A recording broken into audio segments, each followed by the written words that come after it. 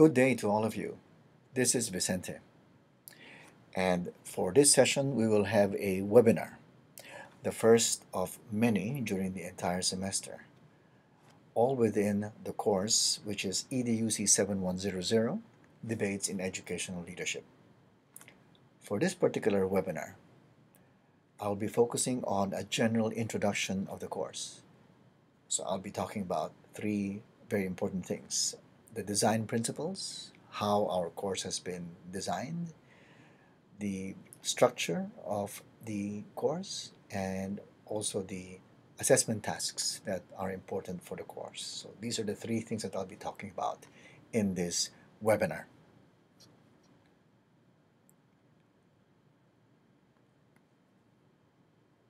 Before I continue, let's take a look at this short quotation from Bill Gates, and let's do a bit of reflection.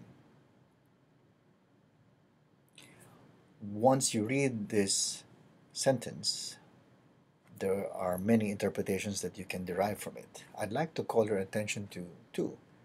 First is the idea that leadership should be forward-looking. Second, that leadership should be outward-looking. Forward-looking because it looks at, in the words of Bill Gates, the next century.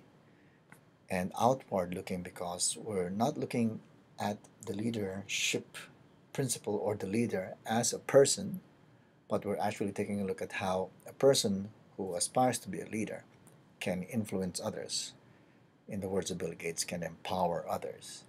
So these two thrusts of leadership is something that resonates very clearly with the way that our particular course, this one, Debates in Educational Leadership, is structured.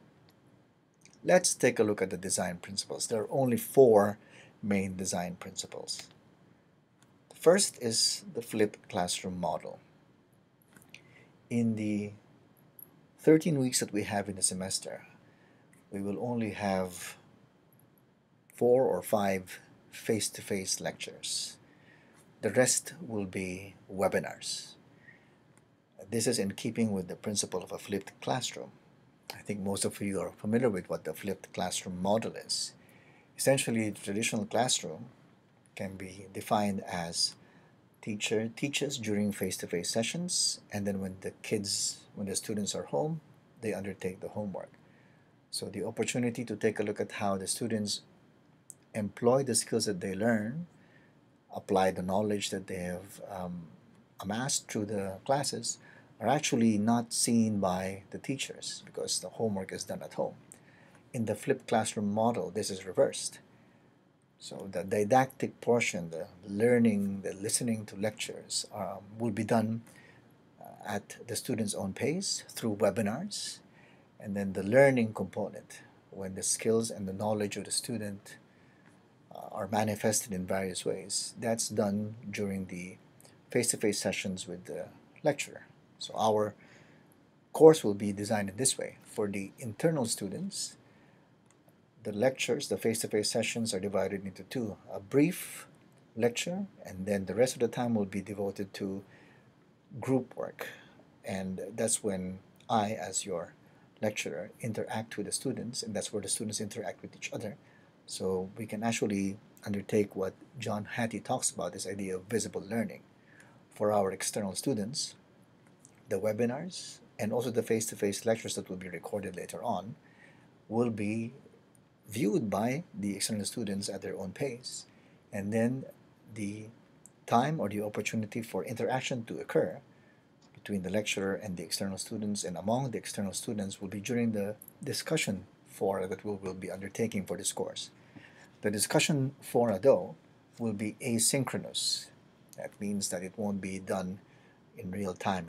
It will be extended. It will be an extended exchange and interaction section among the students and the lecturer. That's our first principle, the flipped classroom. Second principle that we will be adopting for this course will be the idea of communities of practice, nurturing communities of practice. A lot of the face-to-face sessions and interaction between students and the lecturer will be done in group-based activities. We will also be rolling out a global mentorship program where our students, internal and external, actually interact with a global mentor, an experienced leader in education from a different context who will act as a sounding board, someone you can talk with as you progress in the course. We'll talk about the global mentors, the global mentor program within the leadership specialization here at the School of Education as we go through the course.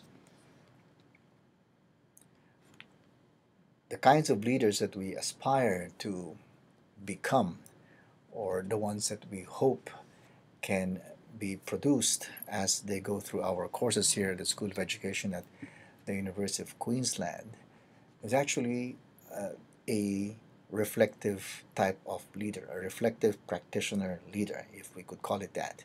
And we're actually borrowing from the tradition of Donald Sean, who talks about reflective practitioner. Briefly, when we take a look at reflective practitioners, what we're looking at are individuals who continually learn. So our aspiration as the designer of this course is that after you've completed this particular course, EDUC7100, the seeds of continuous learning have been planted, and you will engage with each other through your communities of practice with the literature in your continuing pursuit of learning about leadership. That's the third design principle.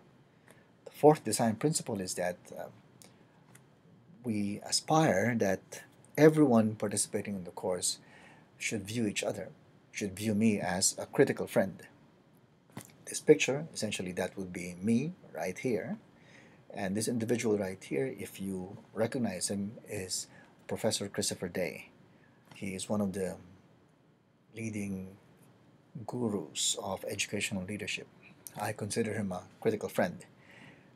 When I write about leadership, when I publish about issues in leadership and education, I usually consult him, and he's very, very frank, very honest. He is a critical friend who is able to help me as I try to deepen my knowledge and expertise in educational leadership. So these are our design principles. We flip the classroom, we nurture communities of practice, we aspire to produce critical reflective practitioners, and we view each other as critical friends. Let's talk briefly about your critical friend in EDU7100. One of your critical friends is essentially me. Again, I look at the definition of Costa and Kalik in relation to a critical friend. So my role in the course is to ask provocative questions. I will provide you with data to be examined through another person's lens, and I will be offering critique of your work as a friend and as an advocate for the success of that work.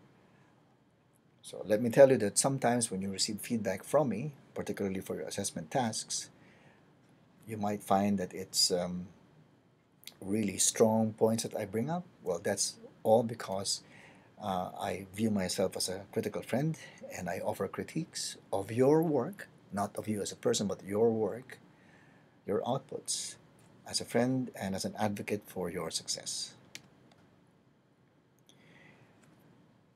To tell you more about myself, I actually see myself as someone attempting to be a critical reflective practitioner. This is an engagement typified by an extended critique of policy and reflections on practice. These three images you see are highlights of what preoccupy my teaching and practice. This first picture here is of me when I was still teaching in Spain. I was actually a teacher researcher in Spain, in various cities, Barcelona, Madrid, Sevilla. And one of the research insights that I obtained then that really struck me as a young individual then was the idea of se quema, a Spanish phrase which means to be burnt. Well, this is actually teacher burnout. It's a phenomenon that I continually explore and try to look for ways to address. Later on, I actually became a school principal in my birthplace, which is the Philippines. I was a school principal for an elementary and a high school. It corresponds to a primary and a secondary school in the Australian context. And as a school principal, what I discovered was the power of networks of reform because I participated in various networks of reform.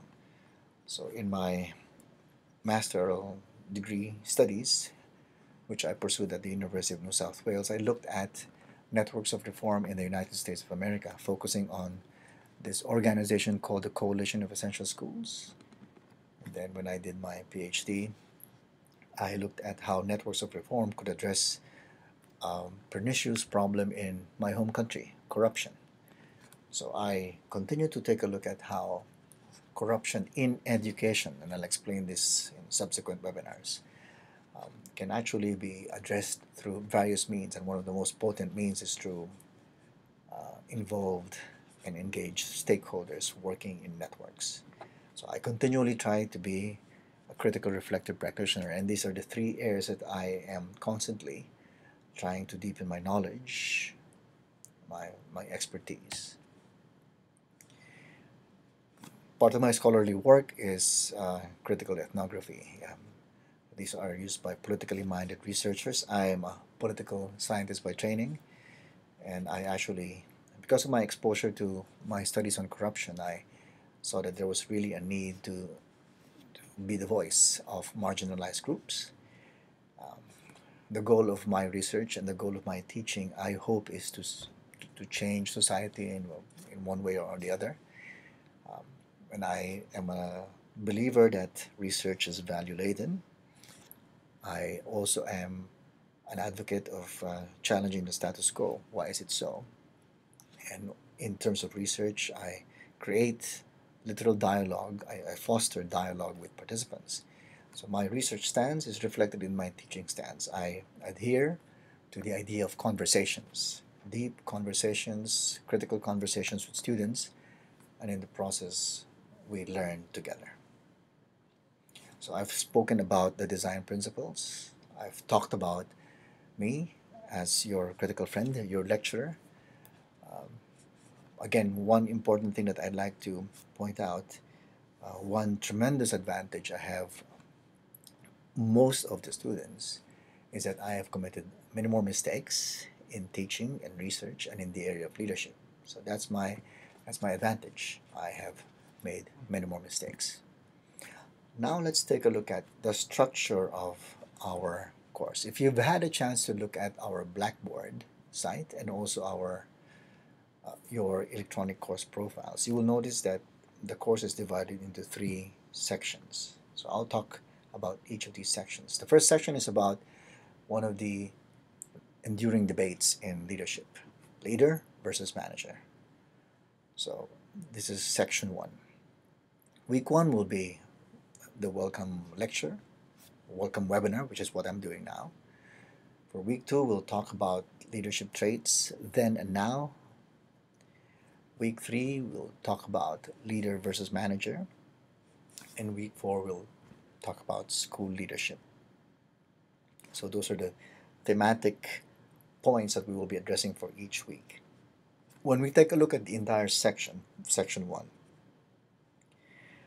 the main question that I'd like you to really to reflect on from week one to week four are those two questions that you can see in the screen, in the slide. How do I view myself? Am I a leader or manager?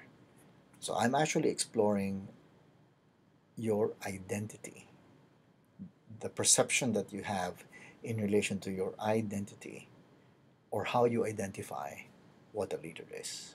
This is what we're going to explore in section one. The next big section, section two, looks at probably one of the most hotly debated issue in leadership today. And this is the idea of leadership outcomes and well-being.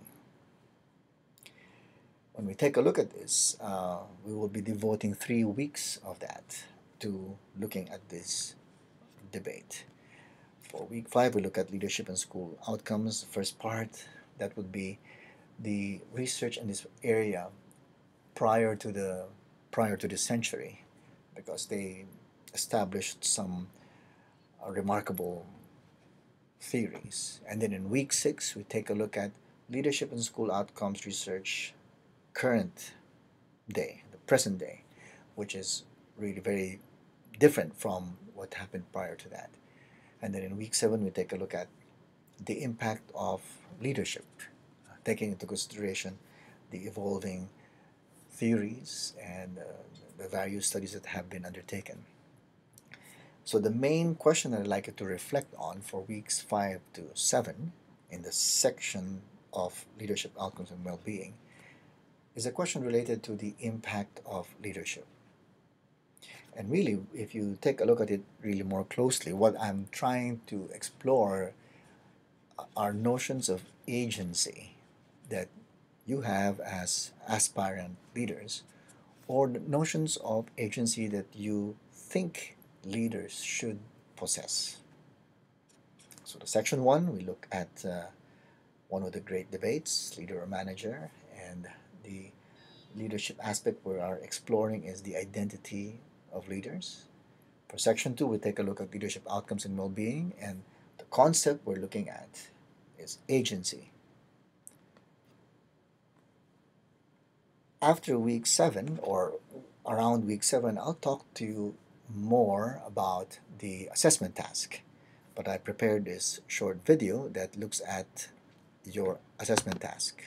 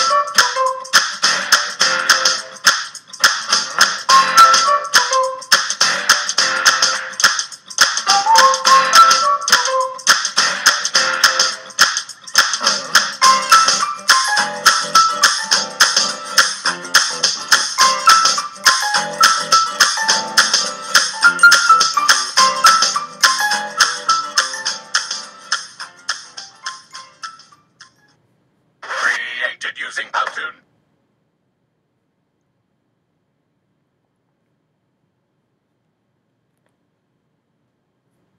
So that particular short video that I prepared for you explains what the first assessment task is, which is a literature review, a critical literature review. And here you essentially choose one aspect of one theory, one approach that you have encountered in sections 1 and 2 of your course. We now continue looking at the structure. We're now going to take a look at the third and final section of the course, and this looks at 21st century leadership. So it begins from week 8 until week 11. Week 8, we take a look at 21st century education. Week 9, we look at 21st century leadership. In week 10, we look at leadership in periods of uncertainty and complexity. And in week 11, we talk about critical reflective leaders. The main question that I'd like you to really be reflecting on while undertaking section 3 is, how does one lead in periods of uncertainty and complexity? That particular question, how do you lead in these periods? The concept that we're actually trying to explore is autonomy. which is an essential element, essential component that leaders should possess. Do you think that that true leaders, according to your definition, need to be autonomous? What if leaders are not autonomous? So these are things that we will be exploring in the third section, 21st century leadership. And then I prepared also the short video that talks about the second assessment tasks. There are only 2 assessment tasks for this particular course. The first one that you saw earlier is a literature review, that's 40%. This second one is a case study, and this constitutes 60%.